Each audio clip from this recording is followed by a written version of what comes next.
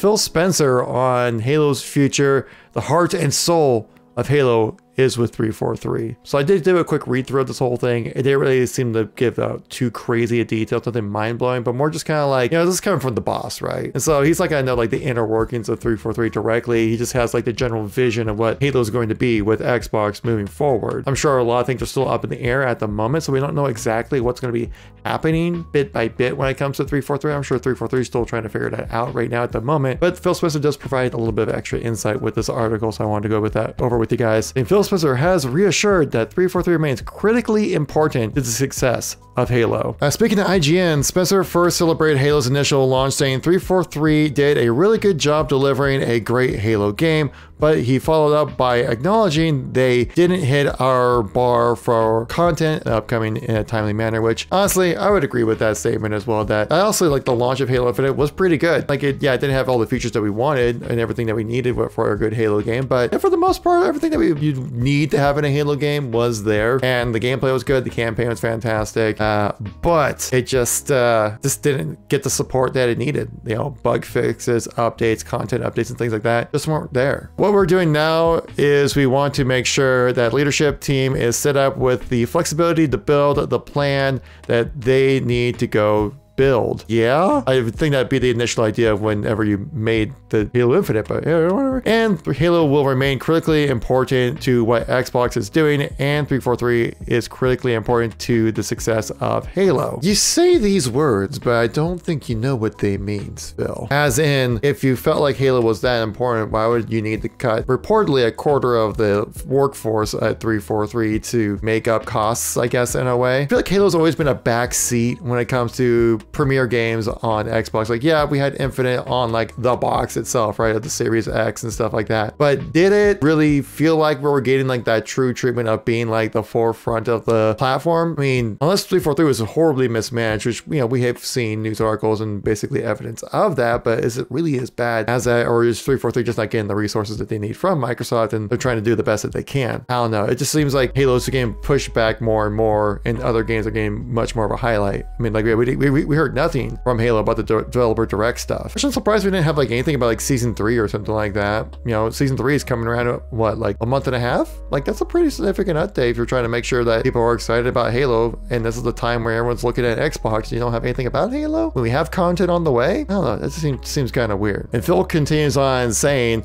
I have the utmost confidence in the team that's there and leading, and the plan that they have going forward. IGN did actually kind of press themselves, so what is actually the plan moving forward? And Phil Spencer said that he's gonna let 343 kind of explain that in their own time, kind of thing, saying but this game gives me hope though. This actually does give me a little bit of hope with this little sentence saying some other things, some rumored, some announced that we'll be working on. So like some things rumored on, I mean, like, bro, if that's not like a wink and a nod about the Battle Royale Tatanka mode for Halo Infinite, I don't know what is. Like, what else is rumored about Halo Infinite coming from Phil Spencer? Like, do you think Phil Spencer gives like a damn about the Flood coming back in Halo? I don't think so. Do you think he gives a damn about the Battle Royale? Probably a lot. Halo will always be part of like the Xbox lore. I'm like, well, yeah, it's been for the last 20 years, but is that lore going to be expanded on in the future? I don't know.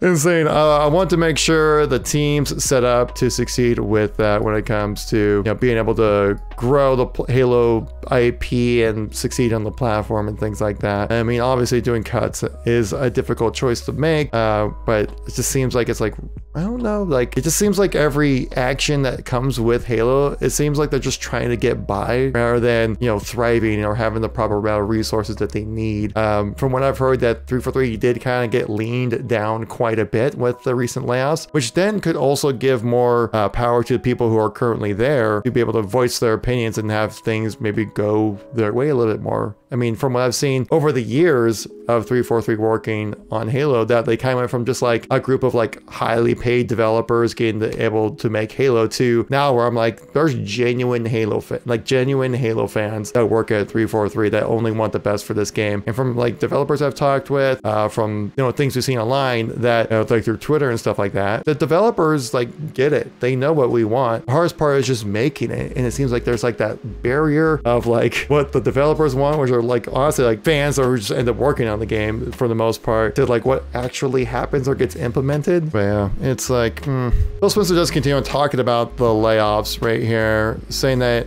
he takes to heart the impact on individuals and acknowledge that as the person with business responsibilities to create a safe space where people can do their best work, the very fact of layoffs happening at all meant he hadn't succeeded, which is okay. Then, I mean, that just kind of hurts the read, in my opinion, because like, not saying that Phil Spencer should go. I think overall Xbox has been doing well under his supervision, I guess is the one to create, or lead. Obviously layoffs do happen, cuts do happen, so I'm not like putting that solely on him. But when you're also spending nearly $70 billion to buy more video games for your platform, I think you can't afford to have these extra employees, as in like an extra quarter of development team at 343 making Halo. It just kind of wonders like, where are the priorities? Again, like with, you know, if Halo was that important to Xbox, would you need to be buying $70 billion worth of video games? It's interesting to see where the priorities are when it comes to the money movement when it comes within Xbox. I mean, actually Phil Spencer does talk about saying it was like a bit of a learning experience when it comes to the Activision